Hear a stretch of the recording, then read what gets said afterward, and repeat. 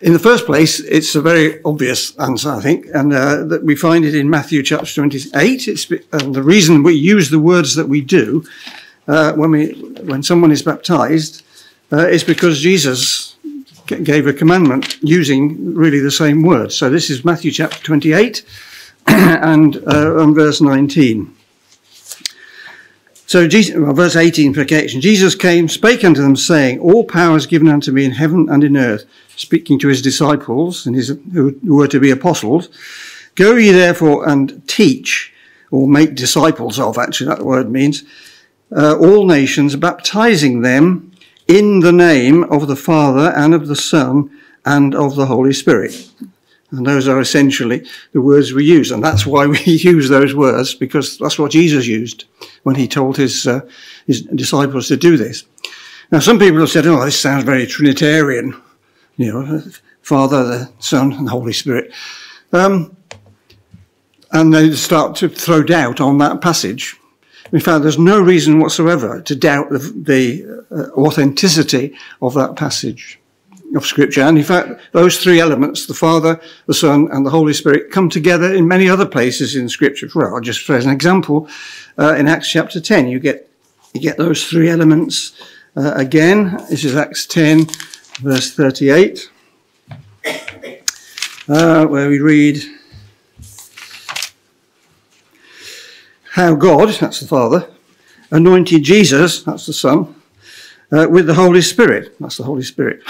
So there you get those three together again. And of course they came together as well, didn't they? In the words of the angel Gabriel, when he spoke to Mary and spoke about how she should become a mother of, that God has said this, that she would be the mother of Jesus, who is the Son of God. He should be called the Son of the Highest. How shall this be? The Holy Spirit shall overshadow thee. So those three elements come together frequently in Scripture.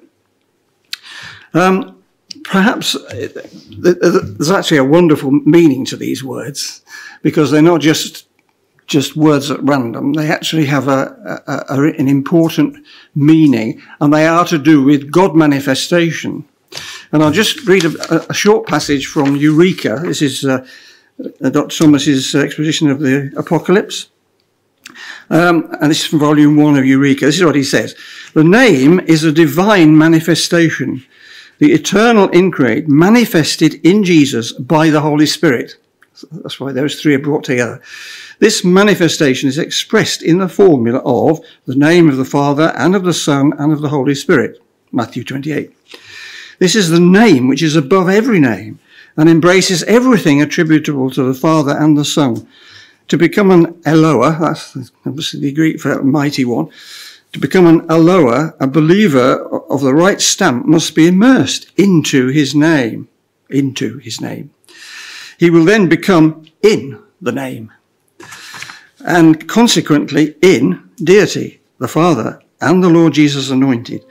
A multitude may be in this name contemporaneously, they in deity and deity in them, by faith and obedience. Thus the name, which comprehended only two in the beginning, the Father and the Son, becomes a great multitude, which no man can number.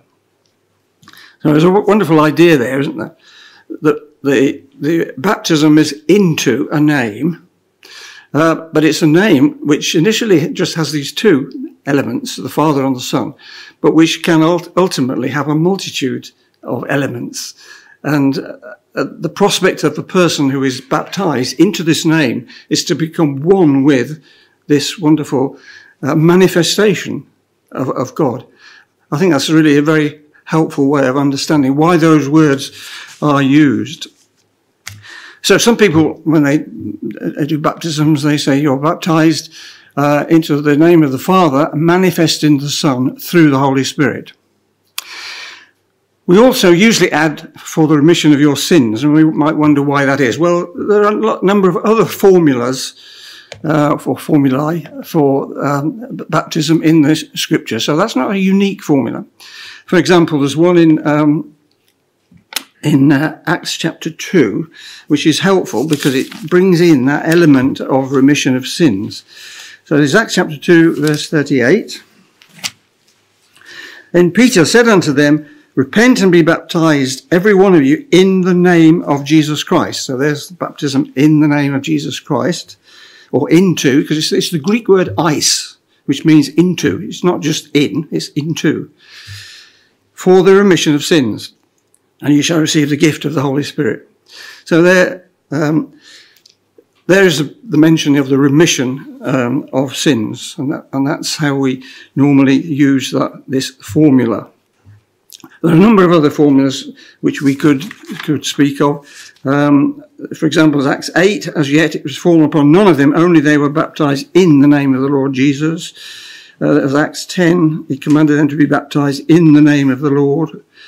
As Acts 19, when they heard this, they were baptized in the name of the Lord Jesus. As Romans 6, so many of us were baptized into Jesus Christ. In Galatians 3, many of you as have been baptized into Christ. So all these formula would be a valid way of describing what actually happens at baptism. Perhaps just mention a recent discussion that the ABs have had in order to try and pull the words, be more accurate in our words, and in fact we used them in the recent baptism of Amin and Mary. So first of all, it's better to say you are baptized into rather than I baptize you, because it transfers the emphasis onto the person baptized. So it's passive rather than the person doing the baptism. And then it's into the name of the Lord Jesus Christ. If you say in the name, I know that coincides with the AV version of Matthew 28, but it conveys the impression that you're doing it in the name of somebody, which you're not. That the baptism is into the name of the Father, manifesting the Son, and through the power of the Holy Spirit for the remission of sins.